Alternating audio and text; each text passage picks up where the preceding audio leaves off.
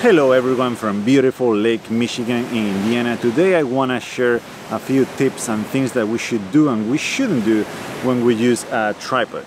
I'm going to tell you a little story to help me illustrate the points that I want to make in this video. Back in Washington a few months ago at Mount St. Helens, I was at a viewpoint trying to make an image, and a lady came with a huge tripod and she put it down pretty much in the first spot that she could find, and then she spent literally the next 20 minutes just moving the ball head of the tripod looking for compositions from that spot. She finally turned around 180 degrees and started photographing the mountains that were behind the viewpoint. I have to give it to her. She did that. Not many people do that. Most of the people just focus on the view that they have in front. But she made two terrible mistakes using her tripod. The first one is that she put it down almost immediately.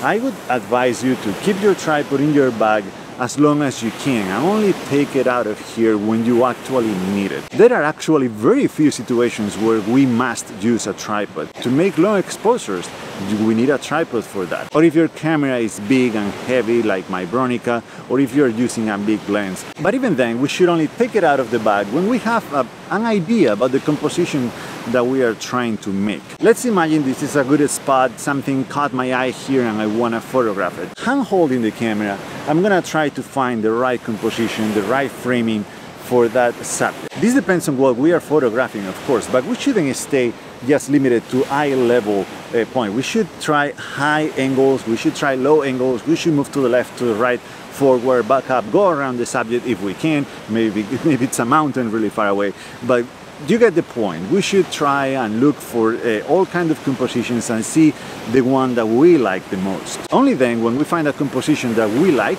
we can put the tripod down and then do the minor adjustments from there. The second mistake that she made is that she didn't move the tripod for more than 45 minutes. Not only the spot, but she didn't change the height. And most people do that. Most people just get to a spot or find a spot and they just extend the tripod all the way and take the photos always from the same height. Not all the photos require the same height. Some compositions are better when we are lower and closer to the ground, and some compositions are better the higher we are. I'm gonna try to recreate what I just said. Let's imagine once again that there is something here that I want to photograph.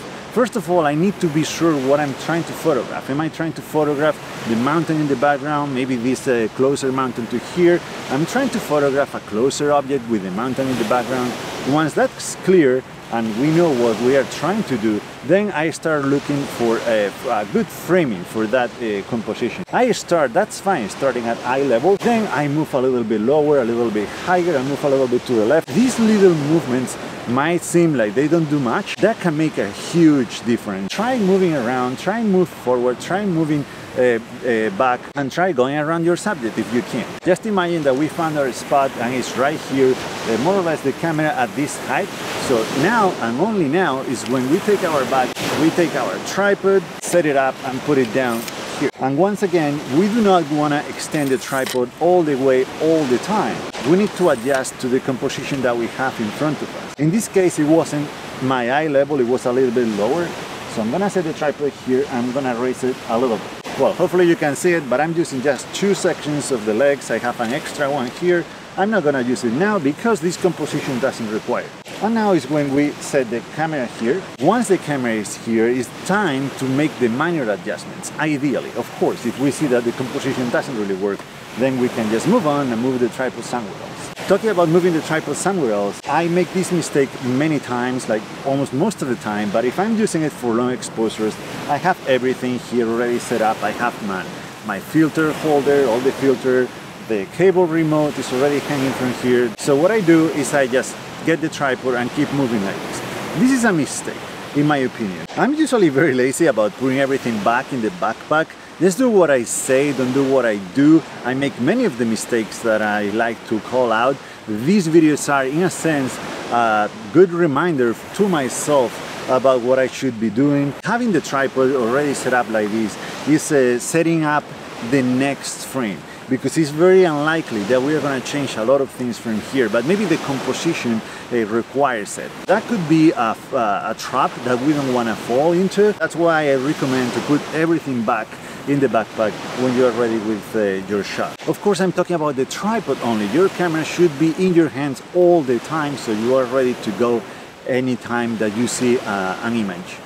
And that's pretty much all I had to say about tripods. Remember that they are tools to help you make the image that you have in mind, but that image has to be there first. It has to be here first, and the tripod comes a second. Remember to adjust the height of your tripod according to the composition. Don't use the same height all the time. And if you don't have a tripod, just know that you don't need it at all, unless you want to make long exposures. In that case, yeah, it is advised to get one. I hope this video was helpful. Please feel free to share your own tips and tricks about using tripods in the comments down below. Thank you so much for watching, and see you in the next one.